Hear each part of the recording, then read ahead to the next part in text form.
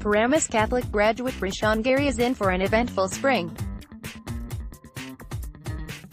The Michigan defensive lineman is about to head to the NFL Combine, then is almost certain to go in the first round of the 2019 NFL Draft.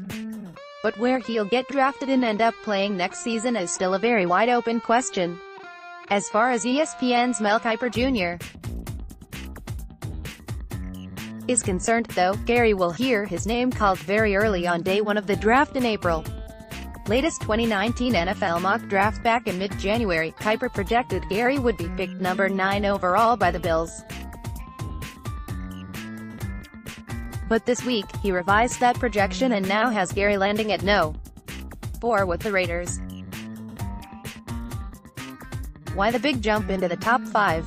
Apparently Kiper has heard some promising rumblings about Gary from his sources around the league. It's just basically what you're hearing at different times, Kiper said.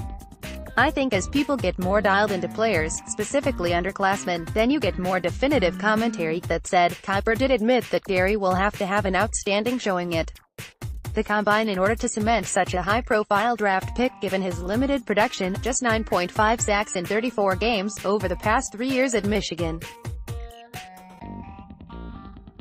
As Kiper said, you'd like to see more domination plays. I think he's one of those guys. You expect him to be much more productive from a sack standpoint once he's in the NFL than he was at Michigan, which is something you don't necessarily always want to say, Kiper said.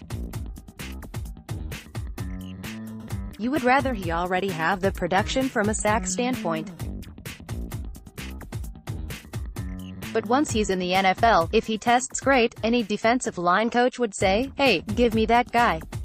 I can make him a guy who will have big sack numbers. Matt Stypulkowski may be reached at mstypulkowski@newadvancemedia.com. Follow him on Twitter at m_Stypulkowski. Find NJ.com Jets on Facebook.